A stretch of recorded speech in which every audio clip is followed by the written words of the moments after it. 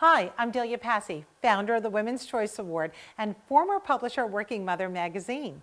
In 2015, an estimated 560,000 deaths will be caused by cancer for those ages 45 to 64. But when left undetected and untreated, cancer could be a silent killer at any age. One of the most important decisions you'll make in this battle is the hospital you choose to fight this disease. For this reason, I am pleased to recognize this hospital for earning the Women's Choice Award for America's Best Hospitals for Cancer Care. Hospitals earn the Women's Choice Award because of their exceptional patient satisfaction ratings as reported by the Centers for Medicare and Medicaid Services, and for meeting the comprehensive standards of the American College Surgeons Commission on Cancer.